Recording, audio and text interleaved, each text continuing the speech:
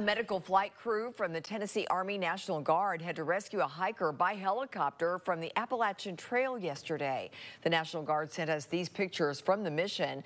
We're told shortly after midnight, emergency management crews received a call about a 27-year-old hiker in need of emergency air evacuation.